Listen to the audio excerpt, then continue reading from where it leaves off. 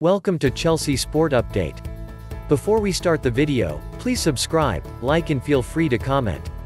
Thomas Tuchel's major gamble pays off as Chelsea get fresh Erling Haaland transfer update. The latest news from around Stamford Bridge as Chelsea and Thomas Tuchel prepare for Premier League action against West Ham United at the weekend. Here's all the news from around Stamford Bridge over the past 24 hours. Haaland transfer update. Borussia Dortmund sporting director Michael Zorc has stressed that Erling Haaland will be at the club next season.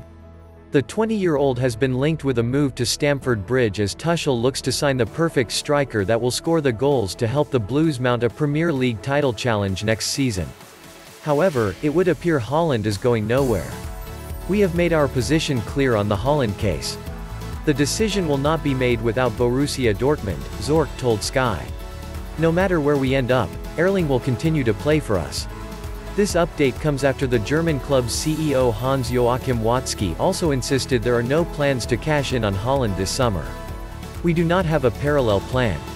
We will discuss this with Erling, his father and his agent Mino Raiola," Watzke told Goal and DAZN. "We also want him to be happy to stay with us, to score goals for BVB next year with conviction. There is no alternative plan. I'm not getting involved in probabilities, it's no good." Super League admission. Juventus chairman Andrea Agnelli has admitted that the European Super League cannot continue without the 6 Premier League clubs who withdrew from the plans on Tuesday. Arsenal, Chelsea and Tottenham Hotspur, as well as Manchester City, Manchester United and Liverpool, performed a dramatic U-turn on their decision to join the controversial breakaway league, just 2 days after its launch. The 6 Premier League sides have now been joined by Spanish club Atletico Madrid and Italian side Inter Milan, who have today confirmed that they too would be withdrawing from the plans for the Super League.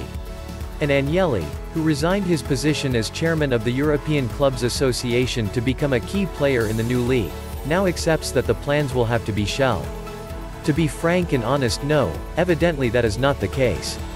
However, the Juventus chief, who was strongly criticized by UEFA president Alexander Ceferin on Monday, has refused to give up on the idea entirely.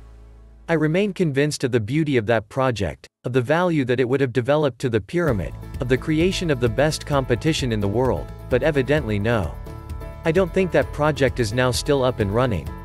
Kepa Arrizabalaga kept goal for Tuesday's goalless draw with Brighton and Hove Albion.